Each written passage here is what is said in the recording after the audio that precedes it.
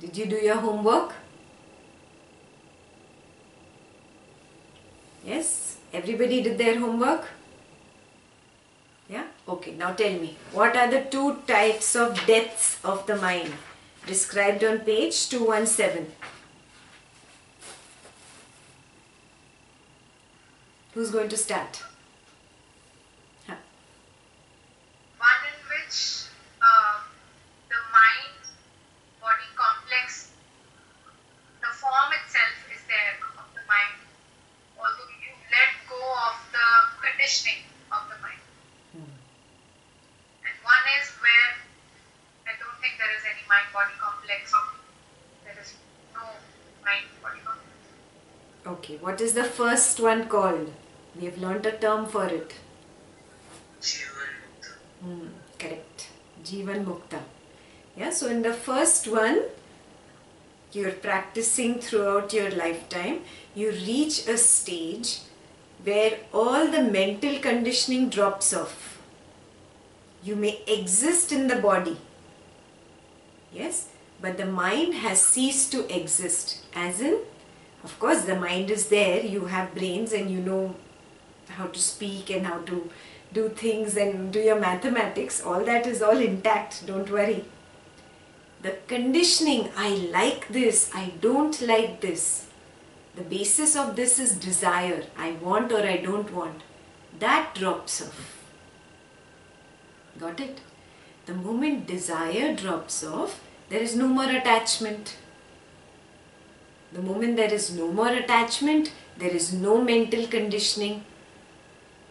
Yeah, there are no concepts, there are no notions, there are no precepts. Yeah, when there are no concepts, no notions, nothing, you lead a very moment to moment life. You're hollow and empty like a pipe. Yeah, so you lead a life depending on what is happening in the moment right now. Yes, if right now you are in a Rajasic environment, the climate is Rajasic, the environment is Rajasic, this body will automatically take that form of Rajas. There will be activity, you will get up, you will do your things, go to work, whatever, clean the house. If the atmosphere or the climate, everything around you is very sattvic, this body-mind complex will operate in a sattvic manner. You start living close to nature. Did you get it? Yeah, you become so hollow and empty. You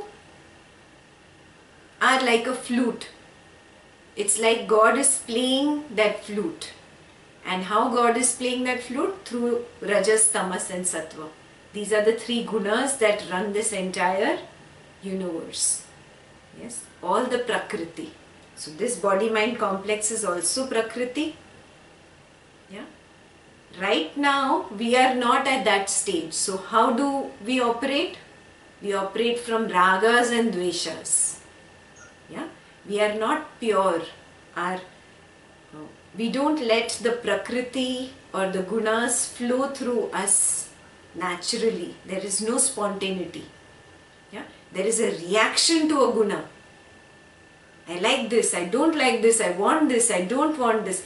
This reaction creates attachment, that attachment creates the conditioning, and then we are caught up in that cycle. Becoming free of this entire drama that I just explained to you is pure mind. Got it? You attain that pure mind while in this body. That is called the death of the mind, the first type of death. Yeah. And then, of course, when the sage leaves the body even, that is the second type of death of the mind. Now, that is beyond description, because while in the body he had already purified that mind had already died. Yeah? So the second type of death is indescribable. Got it? Got the two types of deaths of the mind? So page 217 is clear to everybody? Yes, Akul. So in the second type of death of mind, for the sage, when sage is living, he has full control on the mind. His mind is dead. So when the sage leaves the body, so mind is already dead. Then how do you say it is a further enhancement? Like how come a dead thing come again dead again? So beautiful. Very nice question. See, this body also exists because of the mind. You remember? First few pages of Yoga Vashishta, session 1, 2, 3. Yeah? The subtle mind gave birth, the subtle body, which is the mind, gave birth to the physical body. Correct? Now, while living with the physical body, the subtle body dies. Yeah? It dies means its current mental conditioning completely dies. Yeah? But the impressions are still there. That is why the body is still living. Yeah? So, how long will this body live now without the subtle body? How long will the physical body live? Only as long as the impressions that were collected remain. Finally, this physical body will also die. That is the final death of the mind, means the final death of the remaining impressions in the mind. Got it? What about the person, like a normal person like us, dies and we haven't yet control over, mind is not dead yet, but we leave the body. So what do you call, the mind dies for those persons or it doesn't die? No, it doesn't die. Because the mind is not dead. The memories it has. Yes. It has the past impressions, memories, karmas are there. Yes. But the mind is separate than those or not? The mind is a collection of all the impressions plus the intellect plus the ego.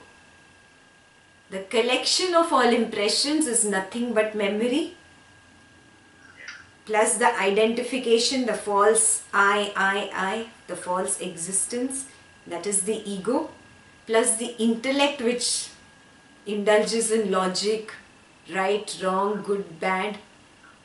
Yes? All this together is the subtle body. Got it? So now all this has to die. Yeah? So in the first type of death, only your intellect is really dying. Yeah? With all its mental conditioning. Obviously, how the intellect will die? If the mental conditioning is alive, it's not possible. So mental conditioning is concept and notions and percepts in the mind. I like, I don't like, I am like this, she is like this, he is like this. All this exists because of your intellect. That part first dies. Got it? Ego dies. Yeah? These two are the first death of the mind.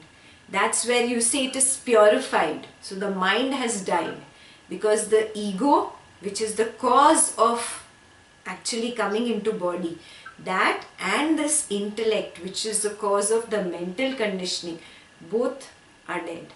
Now what is remaining? Your memory with the impressions. Yes, because of that, the body will still continue for whatever its karma is. Yeah, and then that will also die. Okay, now I understand. Yeah. For example, I'll give you an example. A wheel, if I'm pushing a wheel round and round and round, it will keep going round and round. Yeah. My hand which is pushing it round and round is the subtle mind. Means the intellect and the ego. Now the intellect and the ego dies, this drops. Will the wheel stop? No. The wheel will continue because of momentum. It has a certain momentum. For some time it is going to continue. That is the body and it is still alive because of those remaining impressions. Got it? Finally, when those impressions get exhausted, this wheel becomes slower, slower, slower, slower, slower, slower, and finally it stops. Got it? So then tell me about animals. They don't have intellect. They are only stuck because of the eye. Absolutely. That is why you must take a human birth to get liberated. It is not possible to get liberated in any other form. So the so in animals, I see it like elimination. In animal birth, at least you are rid of the intellect. You only have two things to get rid of: the eye and So sweet. But to even get to that point, to this point, intellect is required. It is a tool to help you understand all this knowledge. It is a tool to help you understand, oh, how did I begin this great cycle of Maya? Now I have to drop this. Now I have to drop this raga. Now I have to drop this dvesha. To understand this, you need intellect. Yes, that is why it is only possible in a human birth. That is why I say, no, don't waste this lifetime. Otherwise, what is it, Mitesh? Mahati Vinashti, the greatest disaster. Yeah. So don't let that happen. It's funny how you always ask Mitesh that question. It's funny how he does it. Cousin wants all easy things. Animal life changing. ऐसे ही नहीं बोलते हैं scriptures में कि human life is the only way out. It really is. Clear? Yeah. Since we are asking doubts, then where does that window of liberation? I would assume that would be the second type of death. Very nice question. Basically, for that wheel to stop, also, a requirement is that the whole life you have done your spiritual practice. This is for a sage, page 217. He's talking about a sage. But simple people, the non-sage like people, they were also supposed to be given one chance, no? That one chance is that window of liberation. Got it? That is why Guruji says, no, don't worry, you have a better chance at all this. Yeah? You will never really go down.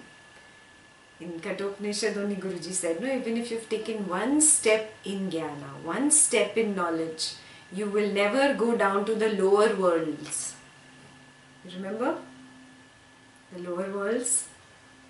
Yeah? You will never go down to the lower planes of existence. You will only keep rising higher now. This is the other way of explaining it. Got it? 217 clear for everybody? Cool. Let's go to page 218. Very, very important session.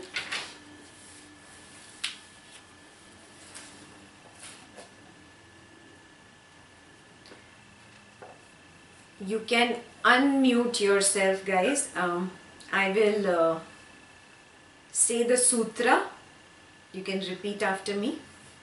Yeah? And then one of you can read. Yeah? So page 218, we'll do the sutra. Dve bija chitta vrikshasya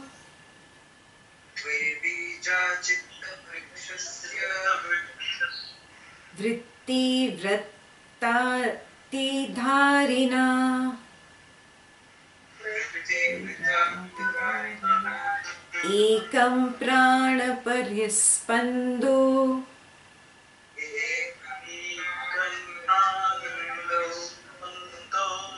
dvitiyam dridha bhavana.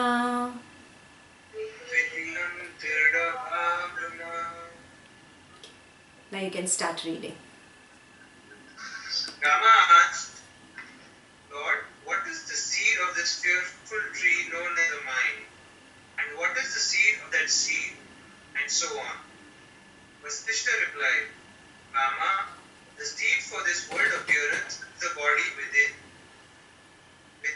thoughts, notions, and concepts of good and evil. That body, which flows constantly in the direction of hopes and desires, and which is also the repository of notions, being and non-being, and the consequent sorrow. The world appears in the mind, illustrated by the dream state. Whatever is seen here as the world is but the expansion of the mind, even as spots are transformations of clay. The two seeds for the tree known as the mind, which carries within its innumerable notions and ideas, are movement of prana and obstinate fancy. When there is movement of prana in the appropriate channels, then there is movement in consciousness and mind arises. Again, it is the movement of prana alone, when it is seen or apprehended by the mind, that is seen as this world appearance, which is as real as the blueness of the sky. The cessation of the world appearance too. The omnipresent consciousness is awakened, as it were, by the movement of prana. If this does not happen, then there is supreme good. When consciousness is awakened thus, it begins to apprehend objects, ideas arise, and thence sorrow. On the other hand, if this consciousness rests in itself, as if fast asleep, then one attains what is most desirable, and that is the supreme state. Then one attains what is most desirable, and that is the supreme state. Therefore, you will realize the unborn state of consciousness if you either restrain the movement of prana in your own psychological ground of concepts and notions, or refrain from disturbing the homogeneity in consciousness. It is when this homogeneity is disturbed and the consciousness experiences diversity that the mind arises, and the countless psychological conditions spring up into activity. In order to bring about quiescence of the mind, the yogi practices pranayama, restraint of the movement of the life force, meditation, and such other proper and appropriate methods. Great yogi regard this pranayama itself as the most appropriate method for the achievement of tranquility of the mind, peace, etc. I shall now describe to you the other viewpoint that of the men of wisdom born of their direct experience. They declare that the mind is born of one's obstinate clinging to a fancy or deluded imagination.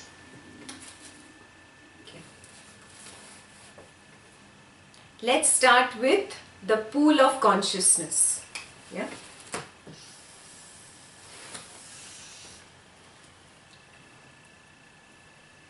The pool of consciousness, or the Brahman consciousness. This Brahman consciousness is actually pulsating. Yes, it's not absolutely quiet. It's pulsations. There are pulsations all over. Yes, so every little part or every little inch of this Brahman consciousness is pulsating. These pulsations is called prana. Yes, so basically it is just one big ocean of prana. Yeah? Beginning of the creation. There is nothingness, no prakriti. Just a huge ocean of prana. Yeah? Means pulsations in the consciousness. The consciousness is live. Yeah? It is pulsating. Got it? So just imagine it as vibrations. Vibrations all over, and that's all it is. Now, what happens in this one pool of consciousness? One little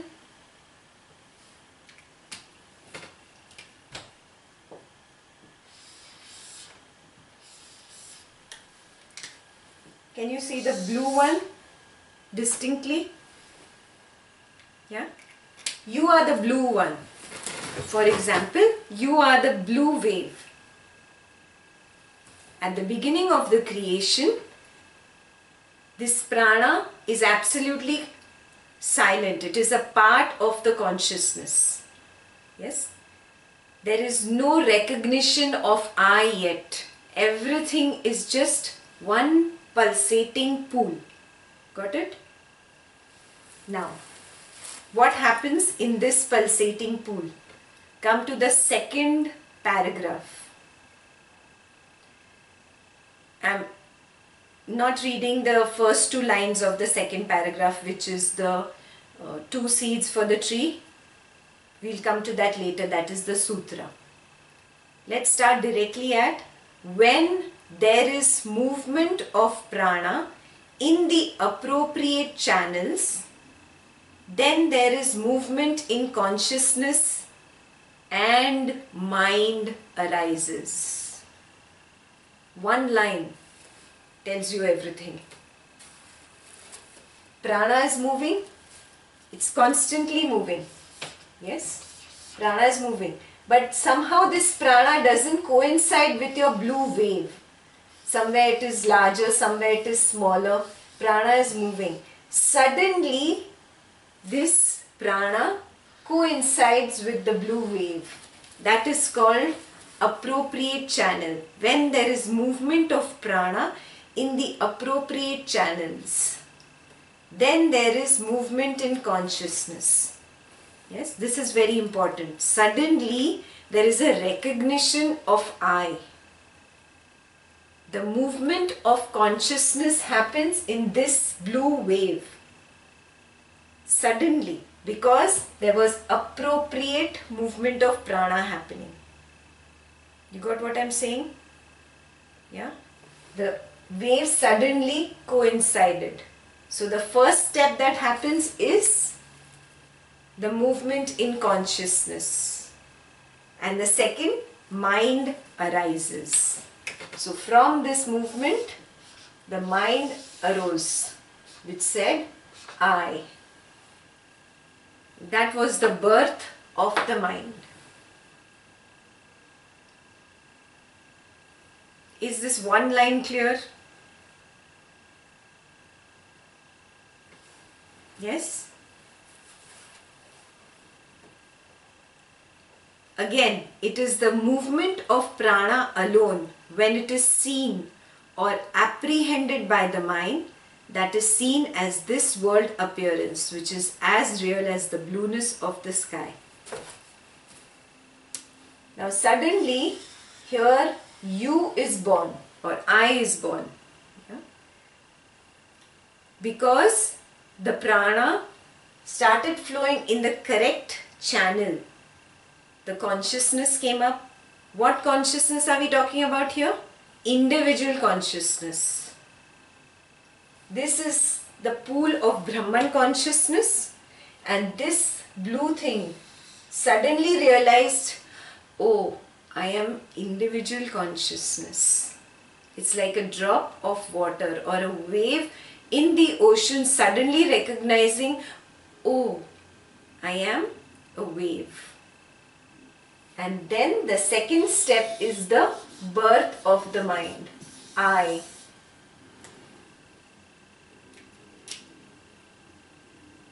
Got it? First is like a breath, a recognition. You breathe in. And the second is you start crying. That crying is the birth of the mind. The breathing in is the recognition of the individual consciousness. Got it? This is how the mind is born. Now this mind which is born says, I am like this, I want to be this, I like that, I don't like that. This is how mental conditioning is born.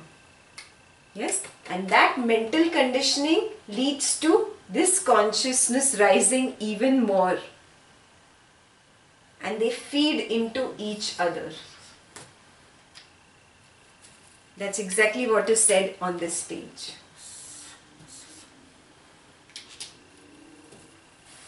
Yeah? So now let's read it. Now after understanding this, we'll read that paragraph again.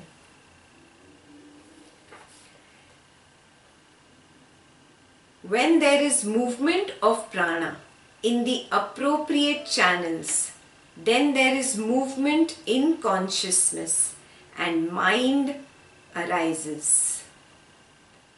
Again, it is the movement of prana alone that is seen as this world appearance, which is as real as the blueness of the sky. The cessation of the movement of prana is the cessation of the world appearance too. The omnipresent consciousness is awakened, as it were, by the movement of prana. If this does not happen, then there is supreme good.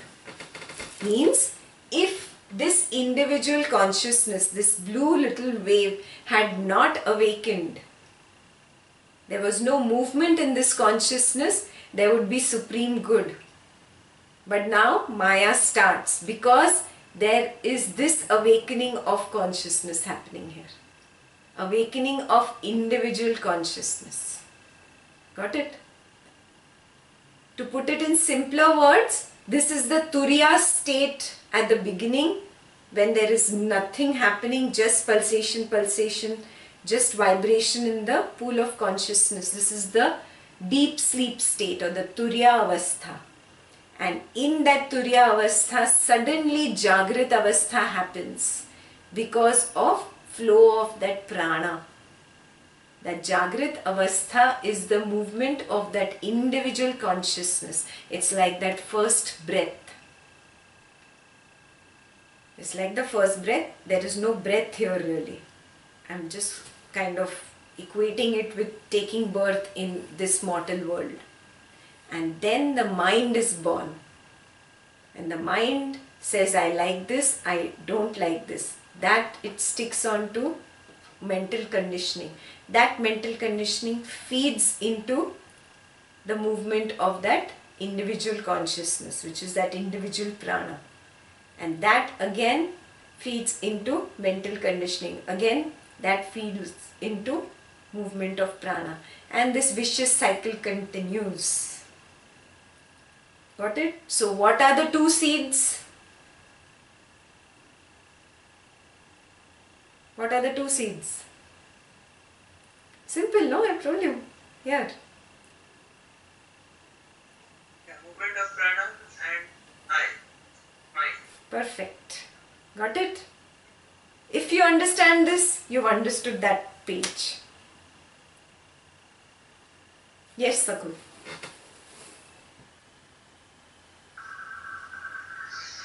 One thing is this movement of prana. But what do you mean by the channels here? So now if any movement is happening, yeah, the movement is happening in a particular rhythm, yeah, that rhythm is homogeneous. It's not heterogeneous. It's a homogeneous rhythm happening everywhere. Yeah, letting that homogeneity be is the deep sleep state. But in that homogeneity, one wave comes up and suddenly there is this recognition of, oh, I am an individual consciousness. There is this movement in consciousness that happens. Yeah, that movement in consciousness leads to the formation of I. Yes, and it is nothing but, we've learned this in physics, no, if you remember. I don't know what they were called, crest and trough. Yeah, the peak and the valley, the peak and the valley, and suddenly the peak and the valley coincide. Yeah, when they coincide with your particular individual consciousness, you can still let it be. You can still be a part of that homogeneity and not wake up as an individual consciousness. Yes, but you wake up as an individual consciousness. That is where the whole Maya begins. Got it? From Turiya Avastha you came to whatever, Jagrata Avastha. Yeah, Nitish. So wait, what did you say? You said you can be, your waves can coincide and still continue. Still continue to without, be. Yeah, he without said it, getting no? into the mind. Yes. It's there on this page. We'll read it. Yeah. But you understood this, everybody? If you lose this, you lose the whole page. Everybody got this, no? Very simple. Yeah. Now let's read it. Now let's read from the beginning.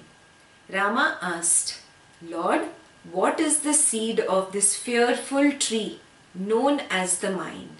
And what is the seed of that seed? And so on. Means, what is the seed of that seed? And then what is the seed of that seed? And then what is the seed of that seed? He's asking, what is the beginning point basically? So Vasishtha replies, Rama, the seed for this world appearance is the body within, with all its notions and concepts of good and evil. What body is he talking about?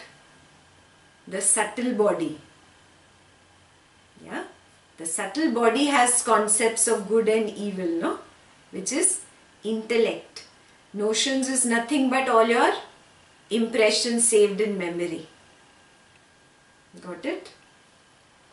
That body also has a seed, which is the mind, which flows constantly in the direction of hopes and desires, and which is also the repository of notions of being and non-being and the consequent sorrow. Yeah? So the seed of intellect and impressions is the mind, which goes into desires basically, ragas and dveshas. Got it? He's going one step deeper. The world appearance arises only in the mind, and this is illustrated by the dream state. Basically, by the dream state you understand, that, oh, the mind can conjure up something and make it so real. Yeah, sometimes you start sweating in your dream, you start screaming in your dream. So there can be a world appearance which is totally unreal. Whatever is seen here as the world is but the expansion of the mind. Yeah, so he's saying everything here is nothing but a figment of your mind. Even as pots are transformations of clay. Yeah? Basically, all waves are nothing but water. All pots are nothing but clay. Yeah? So same analogy. The two seeds for the tree known as the mind, which carries within it innumerable notions and ideas, are 1. Movement of prana, which is life force, and 2. Obstinate fancy. Got it? This is the same sutra on the top of the page. Dve bije, 2 seeds, chitta vrikshaye, of the tree of the mind, vritti vrittati dharina. Vrittis, all the notions, they are called vrittis. You remember modulations of the mind? Yeah, from Patanjali, he called them vrittis. So all these vrittis are born out of this. Yeah, or they are carried with the mind. And the 2 seeds are what? Ekam, 1. Prana parispando, movement of prana. But spandan, actually, the real better translation would be a vibration. Spandan, those who know Hindi, spandan means vibration.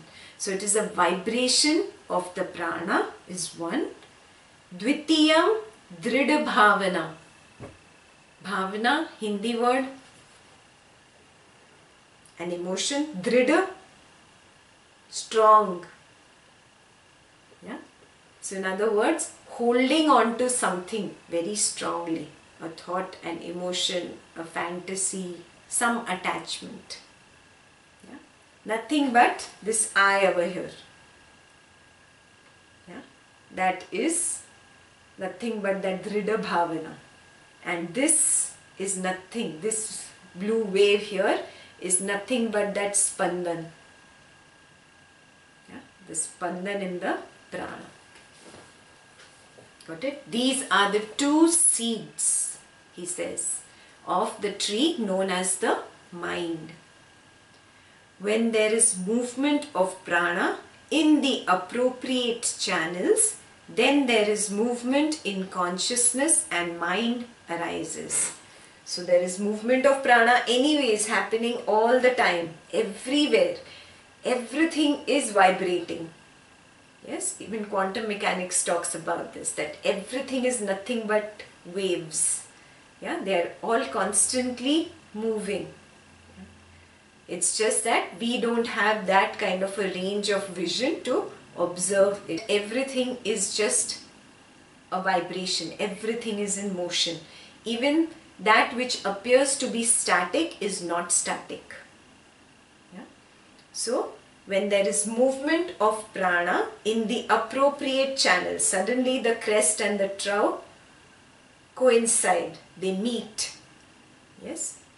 Then there is movement in consciousness. There is that individual consciousness that wakes up. That is the movement in consciousness. And the mind arises. Again, it is the movement of prana alone that is seen as this world appearance, which is as real as the blueness of the sky.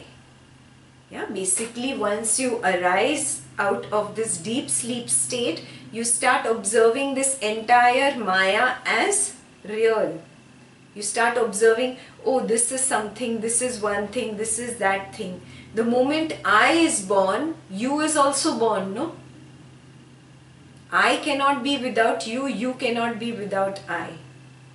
Yes? So the moment this I is born, immediately you is born. This becomes you. This becomes you. This becomes you. Yeah? And that is nothing but the world appearance. And it is not real. Yeah? Blueness of sky. The sky is not really blue. You know this, right? We've discussed this before.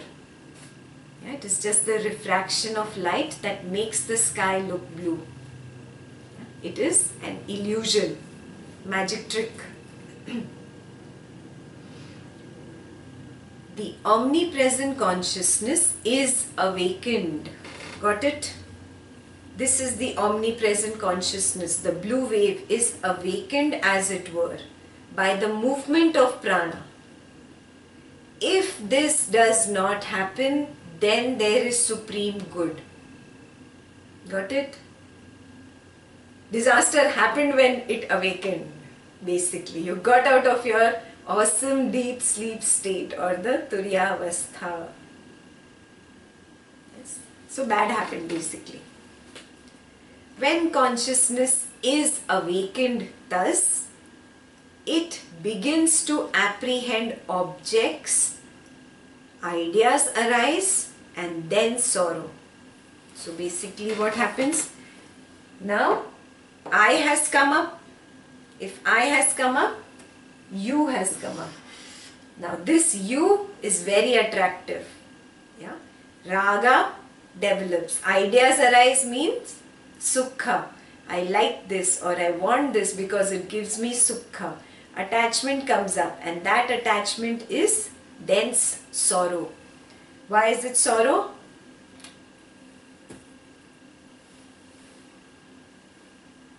Why is it sorrow? First you want to acquire it, then you want to maintain it, and then it will pass away. Perfect. Then? Then sorrow. There is more.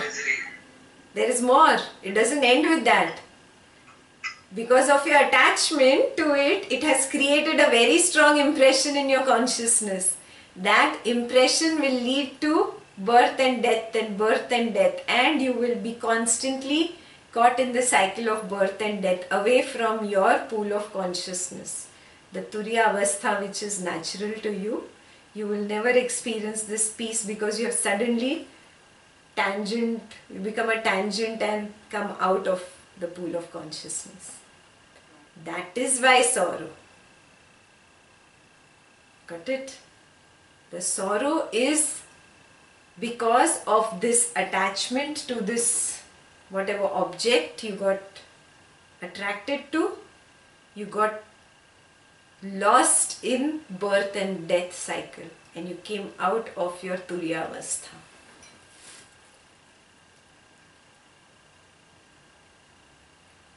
When consciousness is awakened, thus it begins to apprehend objects, ideas arise, and thence sorrow.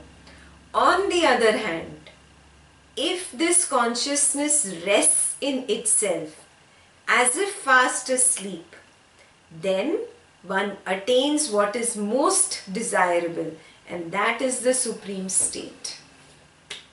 Got it? If this blue wave did not get out of here, it would rest where it was, and that is the supreme state. Therefore, you will realize the unborn state of consciousness if you either restrain the movement of prana, that is one, in your own psychological ground of concepts and notions, or two, refrain from disturbing the homogeneity in consciousness.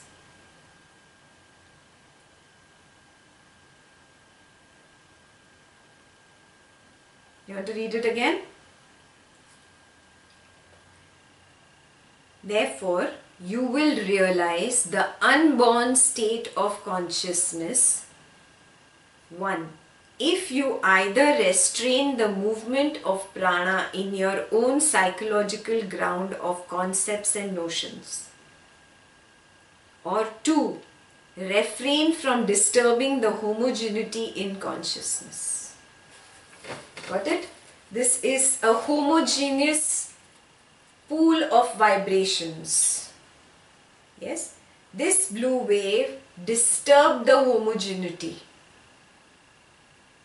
Yes, you can remain in that without letting that prana which is vibrating in that particular channel disturb your Turiya Avastha. Yes, that is one way of maintaining the homogeneity. The second way is, okay, disturb my Turiya Avastha, I am awake but I have learned to restrain my notions and concepts and precepts. The mind is born, but I am learning to contain it or restrain the mental conditioning. Got it? We are actually still in the pool of consciousness only. We are waves. Yes? And we are vibrating with this prana. The problem is we are lost in this cycle of I and mine, and we can refrain from it by letting go of this mental conditioning. That way also we will unite with the supreme state. The other way is to maintain the homogeneity and not react in the first position. Well, that first chance is gone. The second option left only for us is to restrain the movement of prana in your own psychological ground. Got it? Firstly, when you said that this appropriate channels match and whatever that you were explaining, then even if, let's say, by whatever hook or crook, we do end up in Turiya Avastha, to get enlightened, then these channels, when they, whoever is controlling these channels, when they meet up again, the I is going to be gone, right? Yes. The I is going to be gone. Ceremony, it's misery. You live your misery, you die your misery. No. So sweet. The I is gone, mine is gone, the body is gone, all mental notions gone. You will be in absolute deep sleep state. But I was in deep sleep state. Well, you came out. Only you are responsible here. Yeah, so see, from this diagram, the way I explained, everything was vibration, nothing was there.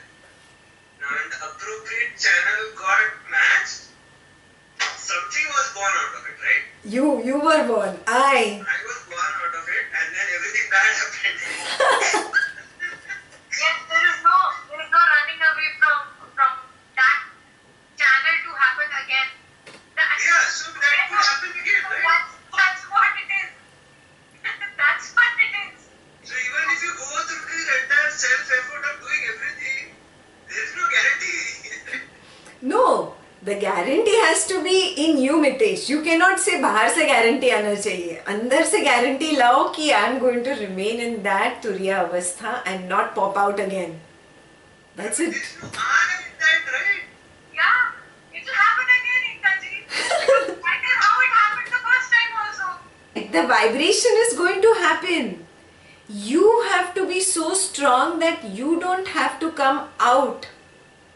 Despite this vibration happening, despite this matching happening, you maintain your ground. You don't lose your ground. So that's You what. experience what happens when you lose ground, right? So why would you go back there?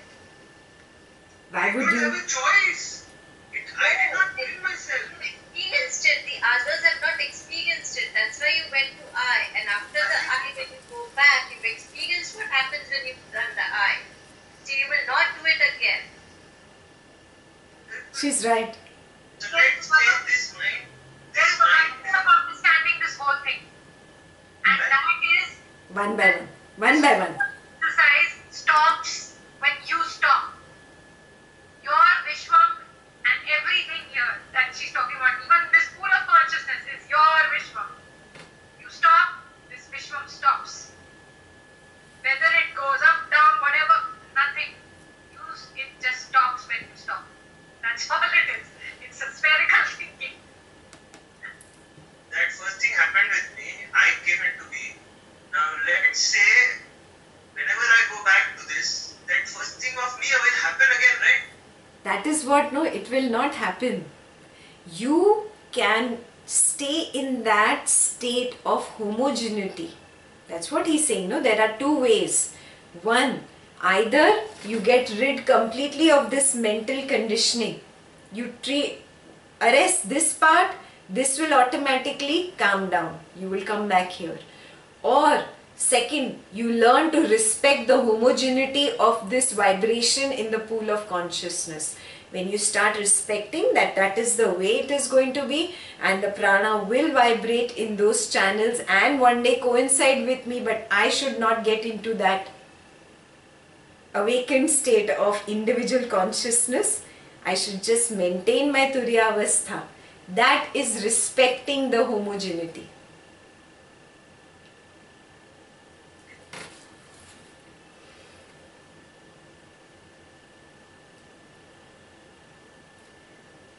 Again, we'll read that paragraph. When consciousness is awakened thus, it begins to apprehend objects, ideas arise, and then sorrow. On the other hand, if this consciousness rests in itself, as if fast asleep, then one attains what is most desirable, and that is the supreme state. Therefore, you will realize the unborn state of consciousness if 1.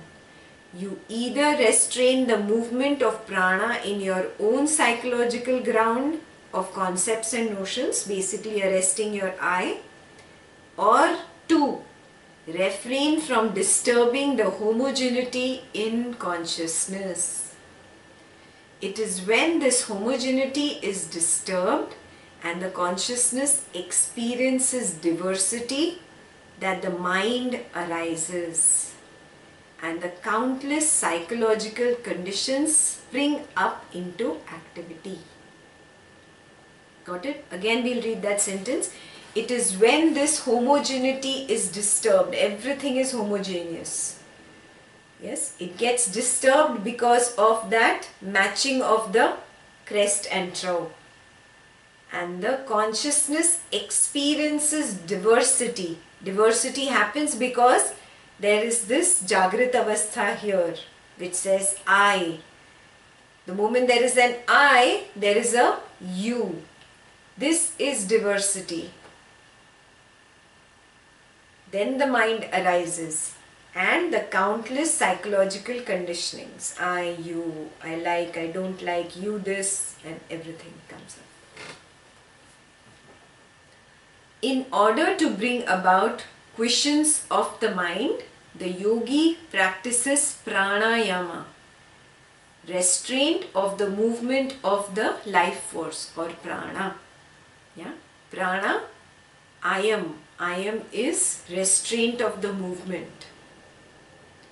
Meditation and such other proper and appropriate methods. Great yogi regard this pranayam itself as the most appropriate method for the achievement of tranquility of the mind, peace, etc. Clear so far? Yeah. I shall now describe to you the other viewpoint, that of the men of wisdom born of their direct experience. They declare that the mind is born of one's obstinate clinging to a fancy or deluded imagination. Who wants to read the next page? 219. Vasishtha continued, when obstinately clinging to a fancy and therefore abandoning a thorough inquiry into the nature of truth, one apprehends an object with that fancy, such apprehension is described as conditioning or limitation. When such fancy is persistently and intensely indulged in, this world appearance arises in consciousness. When the psychological conditioning or limitation is not dense, when it has become transparent, one becomes a liberated sage who apparently lives and functions by past momentum, even as potter's wheel rotates after the initial impulse has been withdrawn. But he will not be born again. In his case, the seed has been fried, as it were, and will not germinate into world illusion. When the body falls, he is absorbed into the infinite. Of the two seeds for this world illusion, namely movement of prana and clinging to fancy, if one is got rid of, the other also goes away. For the two are interdependent. The mind creates the world illusion, and the mind is created by the movement of prana in one's own condition. Again, this movement of prana also takes place because of the mental conditioning or fancy. Then this vicious circle is completed. One feeds the other, one spurs the other into action. Motion is natural to prana, and when it moves into consciousness, mind arises, then the conditioning keeps the prana in motion. When one is arrested, both fall. Rama, the notion of an object, of knowledge, of experience, is the seed for both movement of prana and for the clinging to a fancy. For it is only when such desire for experience arises in the heart that such movement of prana and mental conditioning takes place. When such desire for experience is abandoned, both these cease instantly. Of course, the indwelling consciousness is the seed for this desire for experiencing, for without that consciousness, the desire for such experience will not arise at all. However, it has no object of experience either outside or inside. When the truth is realized, the illusion ceases to be. Hence, O Rama, strive to eradicate the desire for experience. Get rid of idleness. Free yourself from all experiences. Rama asked, Lord, how can these two be reconciled? Can I seek freedom from all experiences and freedom from inactivity at the same time?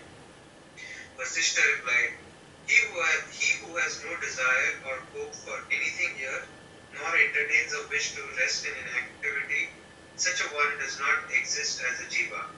He is neither inactive nor does he seek to experience.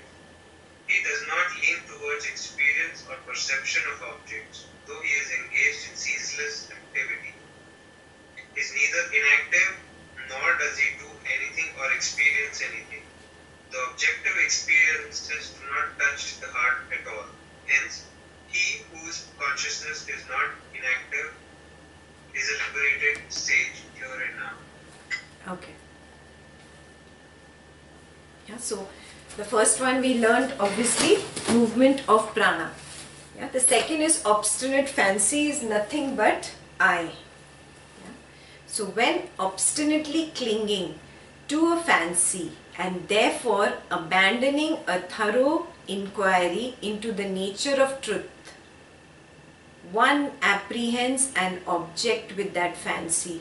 Such apprehension is described as condition or limitation.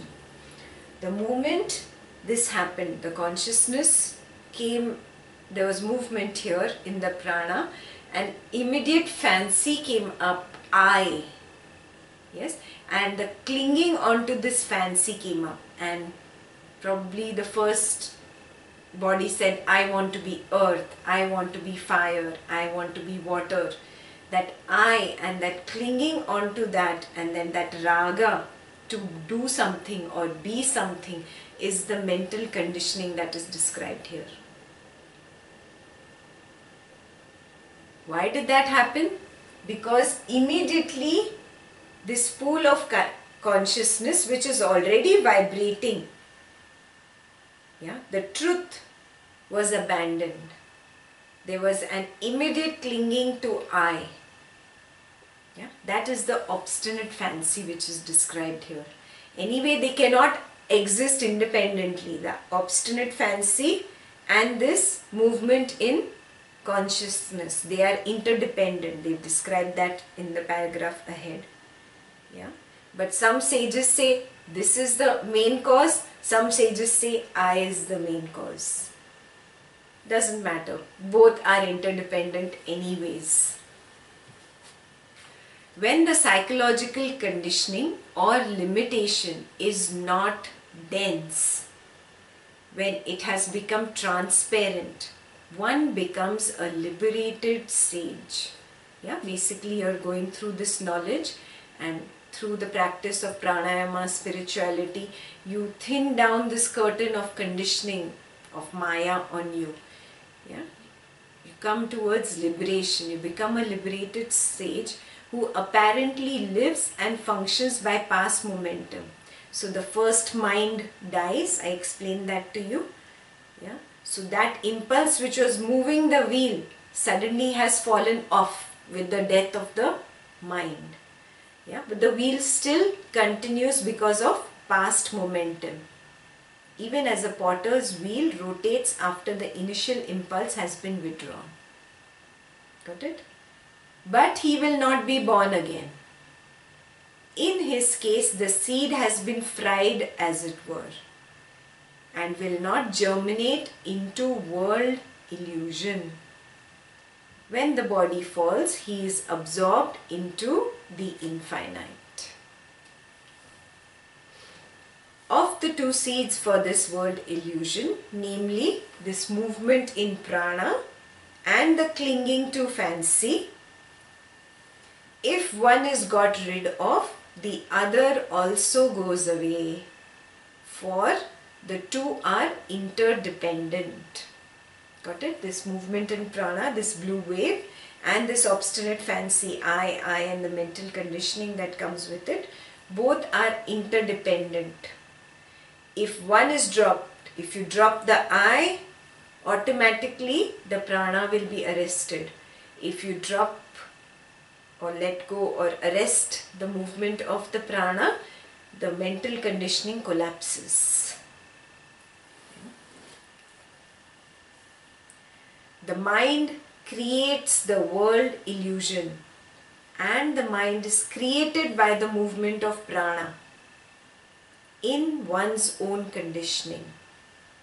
Again, this movement of prana also takes place because of the mental conditioning or fancy. Thus, this vicious circle is completed. Got it? There's movement of your consciousness because of movement of prana. This leads to I, which leads to mental conditioning, which leads to this entire Maya or world appearance. And because of that entire Maya world appearance, it feeds back into the prana, which starts moving even more. The spandan increases, and that again feeds into more notions and concepts and precepts and conditioning. So this vicious cycle continues.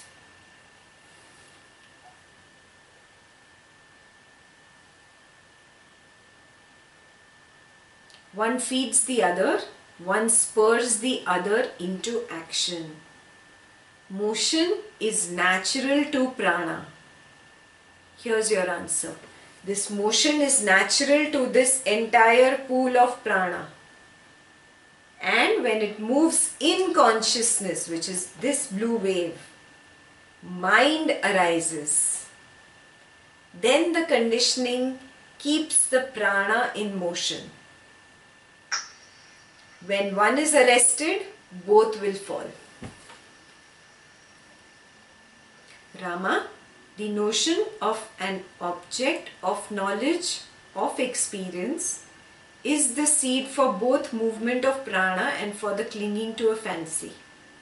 So this movement of prana and this clinging to a fancy, I, that also has a seed. And what is that seed?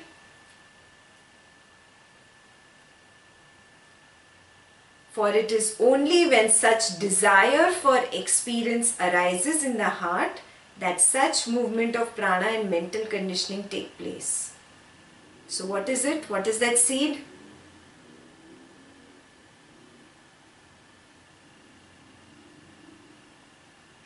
Desire. Desire for experience.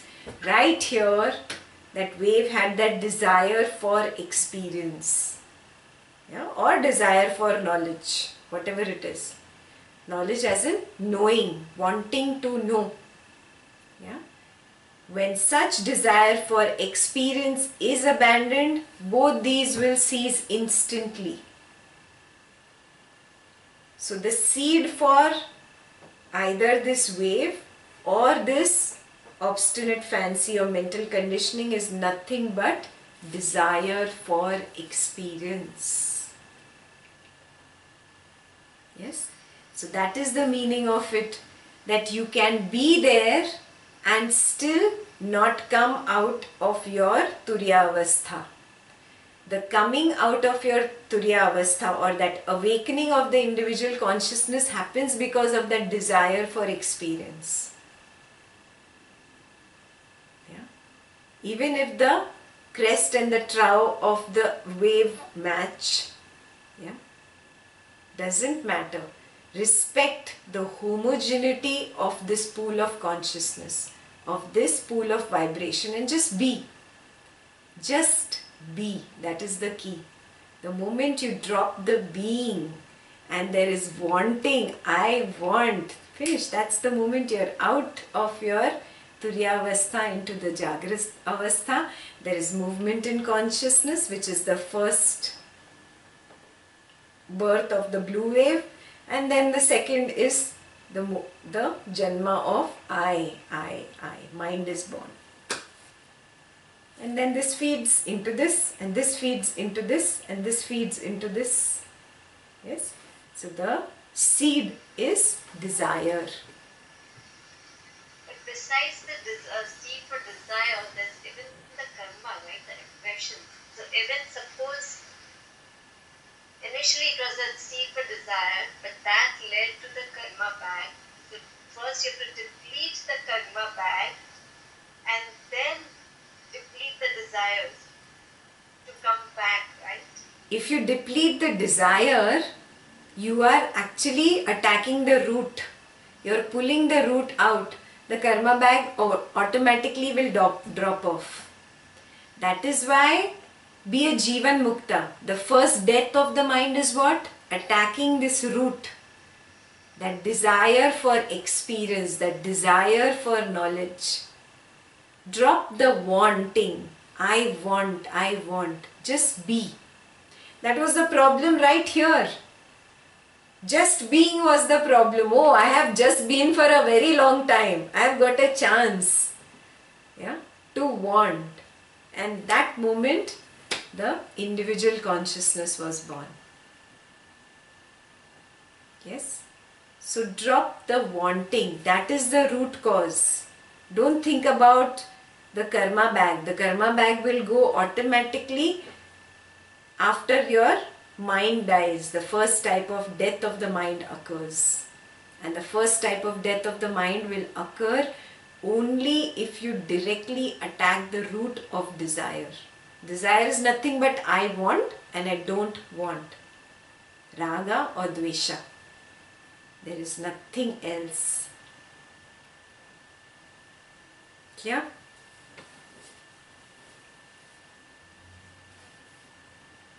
Of course, the indwelling consciousness is the seed for this desire of experiencing. Yeah, there is consciousness here in the blue wave. Yeah, they are all vibrating consciousness. Yes, but again recognize, without the consciousness, the desire for such experience will not arise at all. That is true. However, it does not have an object of experience either inside or outside. Yeah, the object does not exist really. So you can stay in that Turiya Avastha. Yeah. This is the truth. This is the highest truth, that the object of experience does not exist in this individual consciousness. This individual consciousness is there. Even right at the beginning of creation, when you didn't come out of it, you were there as an individual consciousness vibrating with the pool of prana. Yes, there was no object of experience inside you or outside you. But you had the desire to experience. That desire led to that individual awakening of consciousness called the Jagrata Avastha, which led to step number 2, the formation of the mind, I.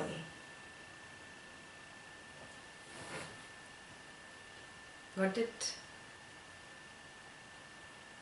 So you can't do away with that, no? You are the individual consciousness and you are always going to be vibrating, yeah, in that pool of consciousness. All you have to do away with is the desire for experience.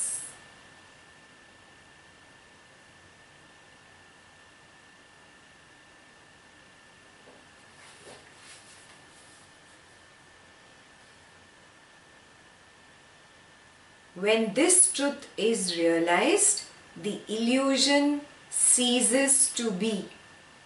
Hence, O Rama, strive to eradicate the desire for experience. Get rid of idleness. Free yourself from all experiences. That's your homework. Get rid of idleness first of all. I don't want to do anything. I want to sit and watch TV. That is also a desire for experience. I want to get up and do something is also desire for experience. Catch-22 situation. What to do? Just being, not doing, not wanting to do, not wanting to not do. Got it? That golden line, thread-like line, you have to walk on that.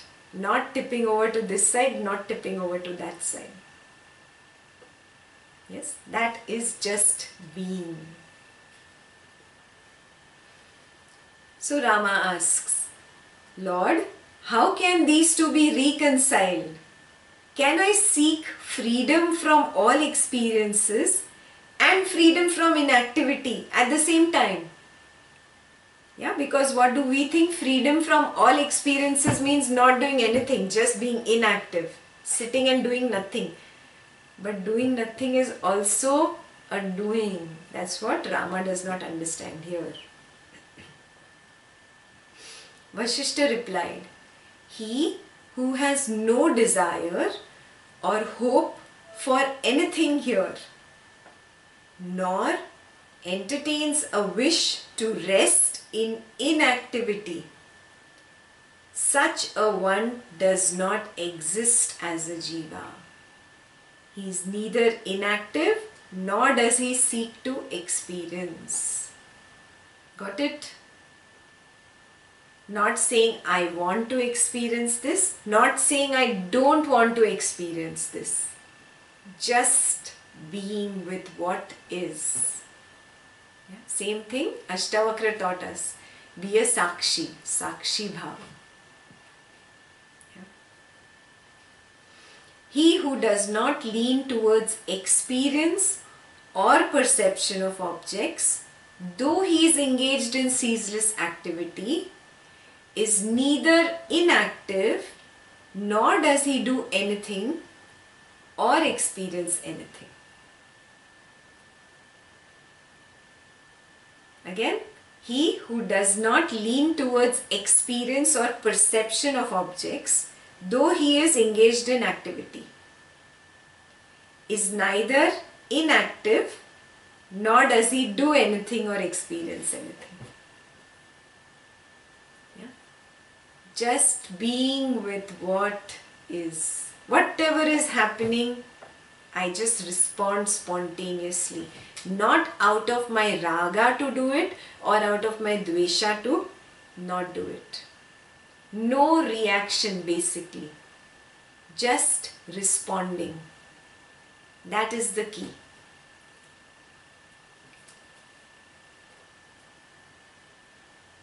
The objective experiences do not touch the heart at all. Hence, he whose consciousness is not inactive is a liberated sage here and now.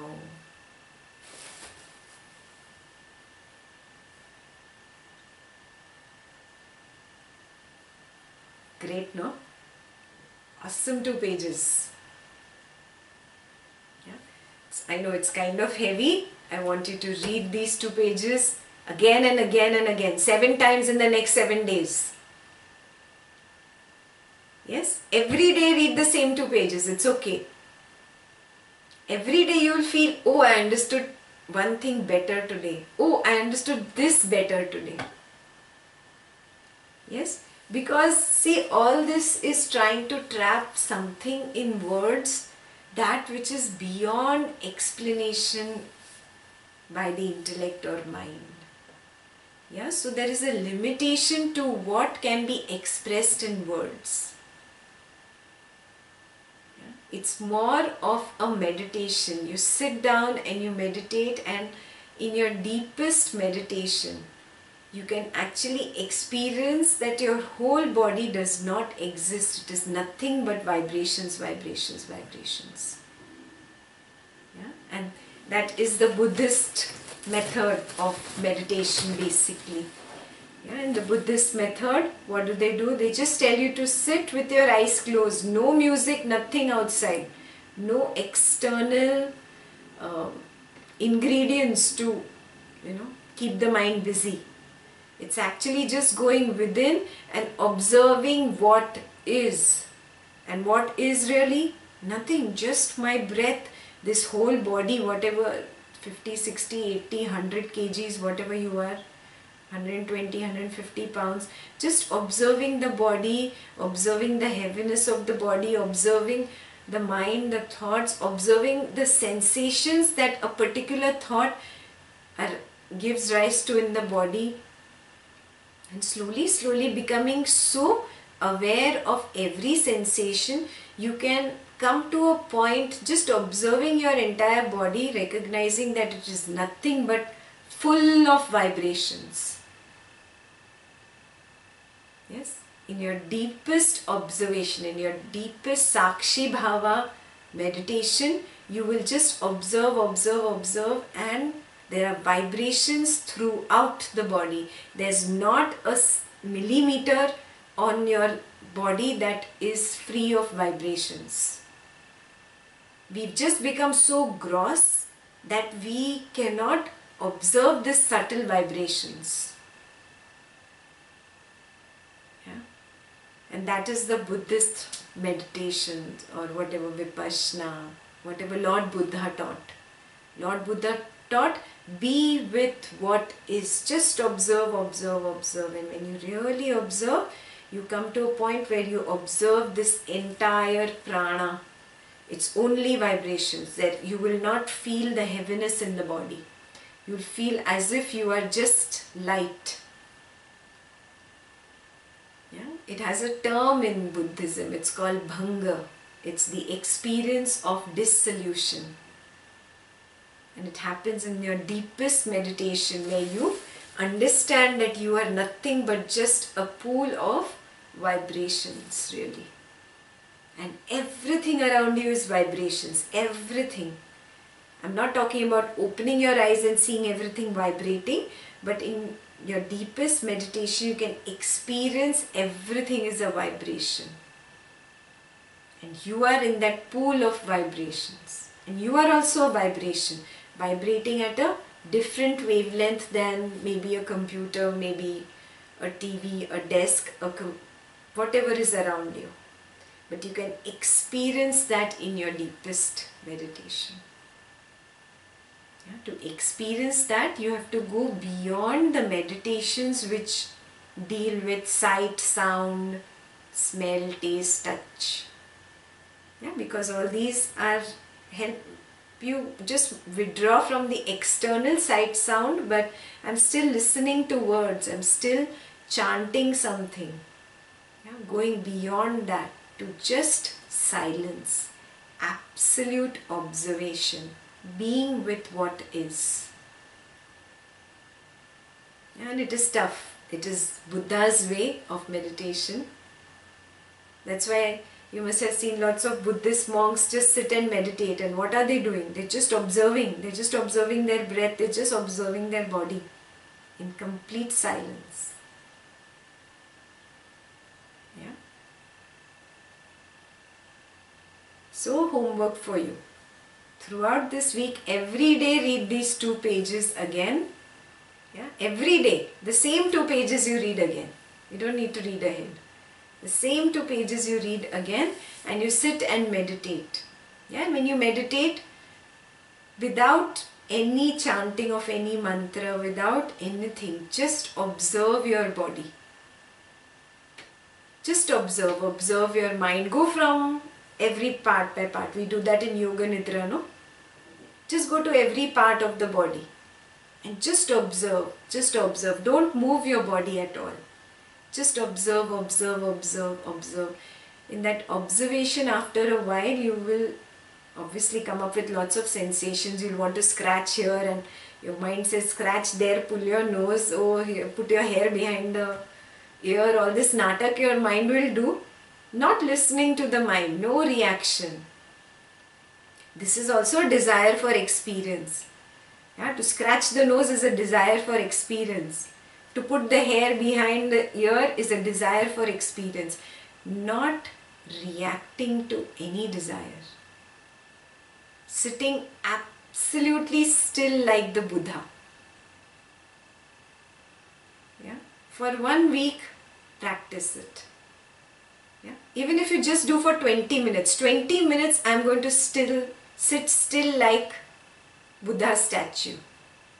And just observe every part of the body. Observe, observe, observe. If you can sit longer, half an hour, 45 minutes, 1 hour, just continue sitting. Yeah. In your deepest meditation, in your most earnest and sincere meditation, you will definitely come to the point of bhanga. Bhanga is complete dissolution of solidity. You're just vibrations. You will experience this pool of vibrations. Homework is clear? Yes? Final homework?